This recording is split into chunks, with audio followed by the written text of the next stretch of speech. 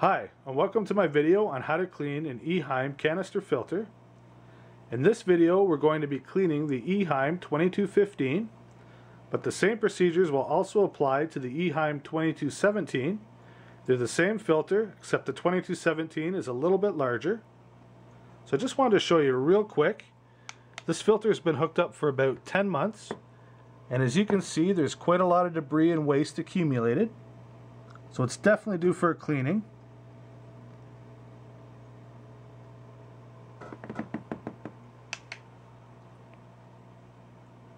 So I'm just going to get the filter shut down and taken off the tank, and we'll be moving on to step one of the cleaning process. Alright, so I have everything gathered up here. There's nothing too glamorous about my bathroom. I don't have a utility sink in this house, so this is where I end up cleaning my filters. So a couple things you're going to need are about half a pail of aquarium water. We're also going to need a clean rag. And I also have a couple of these little brushes that I got from PetSmart. And we're going to use those to clean the tubing from the Eheim. When I do a big cleanup on these filters, I like to try and get all the gunk out of the tubing. That way when you hook everything back up, you're going to get good flow in your aquarium. So I'm going to show you how to do that first. Alright, so cleaning the hoses is pretty straightforward. I just like to take everything apart real quick here.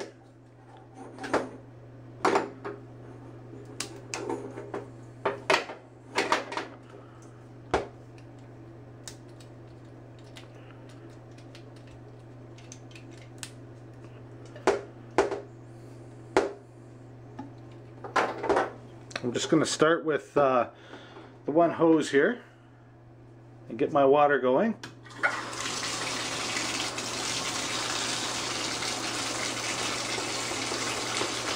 And just a quick little shot up the tube.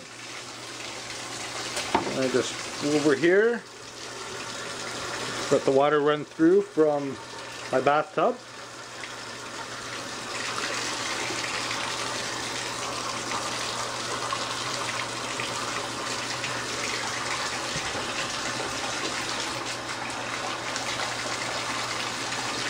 Sometimes you need to get in there again. Didn't get quite as far as I needed.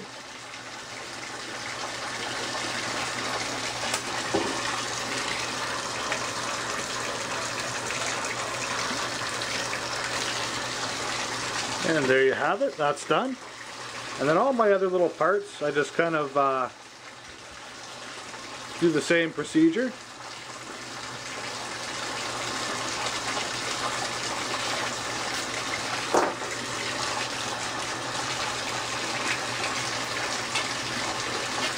Real quick like that.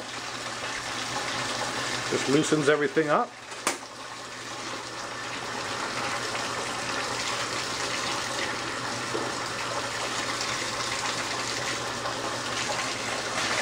Alright, with all the other pieces, you're just going to want to run them under hot water. Take your clean cloth, wipe them down, get all the algae and all the gunk off of everything. Then you're ready to reassemble. Just make sure you put it back the way that it came apart. And you're all ready to put it back on your aquarium. And you're just going to want to repeat this with all the external hoses and all the parts that you took off of the filter. Alright, so I moved the Eheim over to the bathtub. It's still full of water. So now I'm just going to take these hoses off, give them a good cleaning as well. And at the same time, all the water is going to start draining out of the Eheim, and then we'll be able to open her up. Alright, so I have the Eheim opened up. This is your motor and your impeller. So we're just going to take this little plastic piece off here. I'm going to rinse that off really well under hot water. And I'm just going to take my cloth and just give this a good wipe down, get all the gunk off of it. So now that I have the top all wiped down, we're going to go ahead and remove this little cover here. As you can see, that's pretty dirty as well. And we're going to remove the impeller. And we're just going to give these parts a quick little rinse and just do our best to wipe out all the gunk inside here, and we'll be ready to put it all back together. And here it is all cleaned up. And we're just going to slip this piece back on, and that just twists in and locks underneath these little plastic tabs here. So now let's take a look at the inside of the filter. Alright, well, let's see what we have. We'll just take this piece out for now. And this filter pad is pretty nasty. I don't even think I'm going to bother rinsing it out. I think I'm just going to replace it. So we're going to toss that in the garbage. And as you can see, the media is pretty dirty. So we're going to get some water ready here, and we're going to transfer the media into a pail of water and just give it a quick rinse. And we'll continue on down to the next filter pad and the rest of the media. Alright, so I took my pail of water and I dumped half of the water into this pail, and we're just going to start and take the media out of the Eheim and just toss it in the pail, give it a quick rinse. Alright, so as you can see, we have all of the first layer of media taken out and put in our bucket over here. So now we're going to take out this filter pad, and this one here I'm going to reuse. So I'm just going to rinse it off in my second pail of water. Alright, so I have the blue pad nice and clean. And now we're just going to continue on and transfer the rest of the media over into this pail and give that a quick rinse. So I just wanted to point out, when I was talking about rinsing the media, all I'm really referring to is just swishing the media around in the pail, just with your hand like that.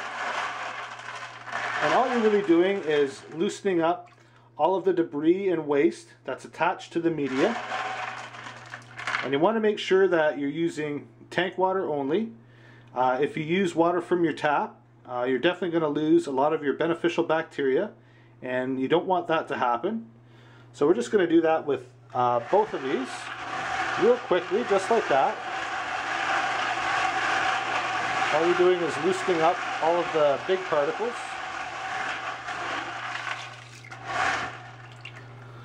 And now we're just going to dump the water out, and we'll be ready to transfer the media back into the filter. So as you can see, I've emptied all the water, and the media is all ready to get put back into the filter.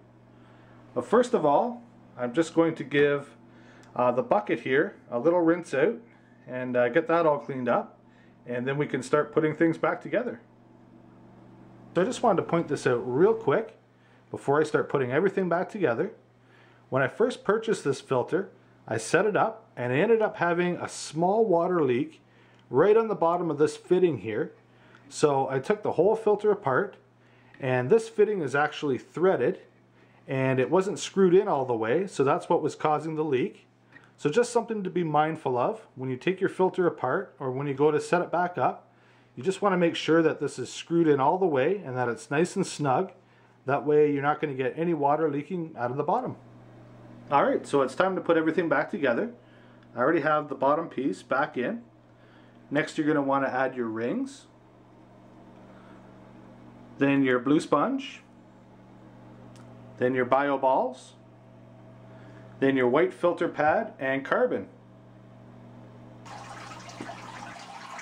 So I'm all done my cleaning. The Eheim's been put back together, but I wanted to briefly go over how you get your Eheim started, because it can be a little bit of a pain in the butt, especially if you haven't had very much experience with them.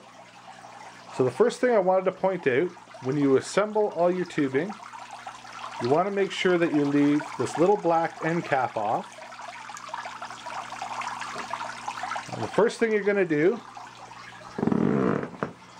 you're going to want to open both of these sets of valves. And then here on your spray bar tube, you're going to want to separate this fitting right here at the back. You're going to have to suck on the tube That's going to draw water from the intake tube, and that's going to fill up your canister.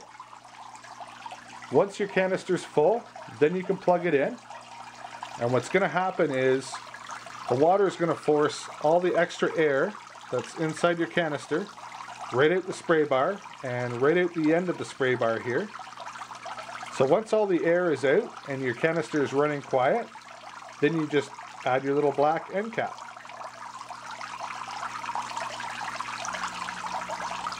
So now that everything's up and running, it's a good idea to go back and double check all of your connections just to make sure that you don't have any leaks.